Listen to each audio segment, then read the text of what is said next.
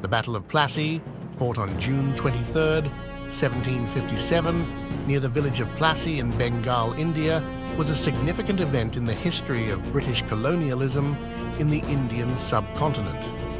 It marked a turning point in British control over India.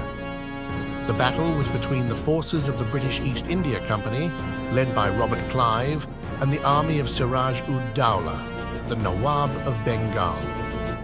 Clive, through political maneuvering and diplomatic intrigue, had secured the support of several disaffected Indian nobles who were dissatisfied with Siraj-ud-Dowlah's rule.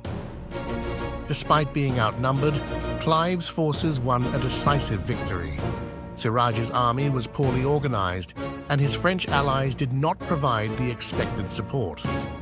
Additionally, betrayal within Siraj's ranks further weakened his position.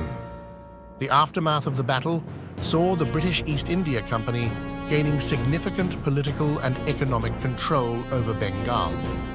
Plassey paved the way for further British expansion in India and ultimately led to the establishment of British colonial rule over the entire subcontinent. The battle is often cited as a prime example of how European powers exploited internal divisions and used superior military tactics to expand their empires in the Indian subcontinent.